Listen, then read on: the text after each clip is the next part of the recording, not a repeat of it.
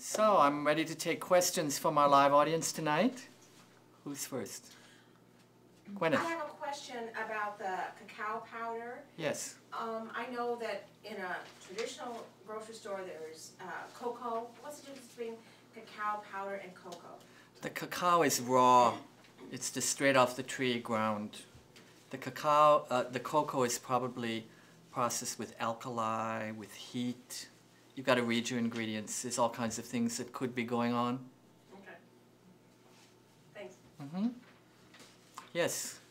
Where can we find some of these gadgets that you're using for the preparation of these meals? Which gadgets were you talking about? The cookware, for example, and The cookware you can buy from me.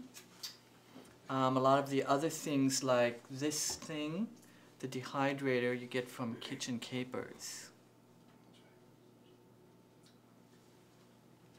Yes? These goji berries were delicious. Can you tell us a little bit about what a goji berry is? They don't grow in my garden, so I don't. All right, it's a fruit from the Himalayas. Near the And salt. pardon? It grows near the salt. Possibly, yeah. It's just a fruit, very unique fruit that's then dried. It's a very wonderful medicinal fruit, has a 5,000-year history for all kinds of issues. In Tibet they call them happy berries because they do elevate the mood. By the way, for a holiday kind of a snack, if you put these two things together, you have the world's most wonderful antidepressants. Chocolate and goji berries. And the chocolate is bitter, of course. Gojis are sweet, perfect complement. And the colors, you know, the dark chocolate and the red goji. Gojis are very good soaked too, overnight. I just fill up a jar half full of gojis and then up to the top with water. And by the morning, they've taken up most of the liquid and are very beautiful to look at. They look happy. On the same goji theme, why do you need to use the goji powder if you're using the goji berries in that? Well, just in this form, you use it like a spice, as a topping. Okay. So it has quite a different flavor actually in the concentrated powder form. It's similar to cinnamon. I have a question about the salts. You Yeah. mentioned sea salt and Himalayan salt, and you know I have high blood pressure, and so I'm supposed to keep my salt intake down. Would they have a similar effect as like table salt? No.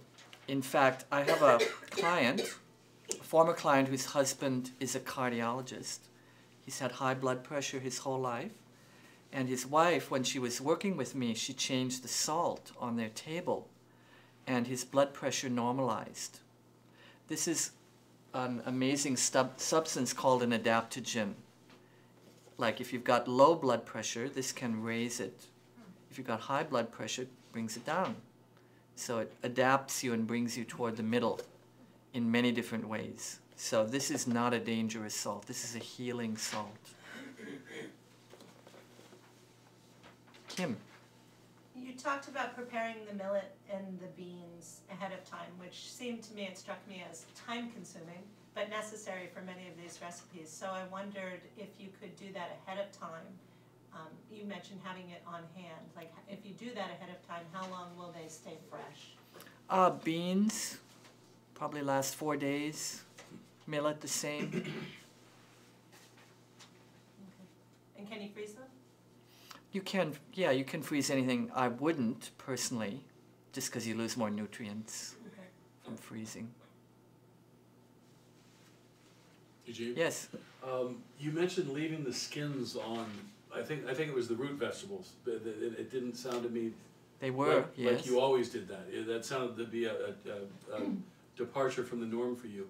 I've always heard the skins have more nutrients. Is that true or is that fiction? Yeah, that's true. A lot of nutrients are concentrated near the skin. Unfortunately, with things like apples or pears that are waxed, you know, you've got to compromise a little. Either wash them with a wax-removing produce wash or peel them. Yes, Bernie. Are even organic apples and pears waxed? Absolutely, They are. yeah, unfortunately. What about flours? With the wheat-free crust, you put oat flour and brown rice flour. Why do you need both, or do you need both? You could do it with one flour. Yeah, just, it produces a nice synergistic flavor, mix the oat and the rice. I've also made it with spelt and oat, or rice and spelt. You can mix and match your grain flours. And a question about mirin, is that a brand or a type? No, that's the product. The product is rice wine? The product is Mirin rice wine. It's made by the Eden company. This company here. Yes. Is it possible on the market anywhere to find some kind of grain or flour that has been allowed to sprout? I know you can find sprouted bread pretty easily, but how about a sprouted flour that you can safely use for cooking? It would save you the time. I've never found it, only in the breads. Hmm. No, I think you have to do it yourself. Pretty. In the store, sometimes the problem is finding these things. So the vinegar here and a few of the other things you mentioned, where are they going to be in the store? Those would usually be in an international type aisle.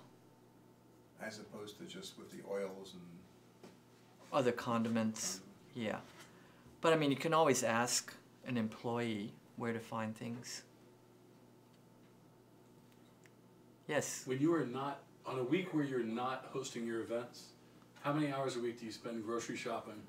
And I'm in the store, I'm not talking about to and from. There in the store. You know, I've never thought about that question. Probably 6 hours a week. 6 hours in the grocery. Because I live, you know, where I live, it's kind of a daily thing. And I do take my time shopping. Even if I'm buying a product I know, I will usually read the ingredients again, because companies are always, you know, reducing their bottom line in some way, and you find it out by reading the ingredients. Beth, did you have another question? Yeah, I was just wondering, because you made a comment about genetically modified wheat, and I guess I had always been under the impression that wheat was better for you than, you know, what you seem to think. Well, yeah, I don't agree with that. It's just, you know, like the whole thing, I was taught, oh, if you're going to eat bread, eat whole wheat bread, and that type of thing. Well, you know, that can actually be worse, especially for certain blood types, because the inflammatory part of the wheat is in the brown. It's the wheat germ, agglutinin, they call it. So you get more of that in the whole wheat. So they're actually genetically modifying things when they process? When it's Okay. grown. Okay. Yeah, it's like gene splicing and different kinds of things like that, which are becoming so common. And in America, these foods do not have to be labeled as such. So it's happening right under our noses, and most people don't know.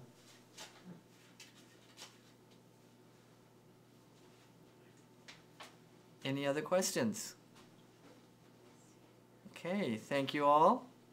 Look forward to getting together again. Thanks.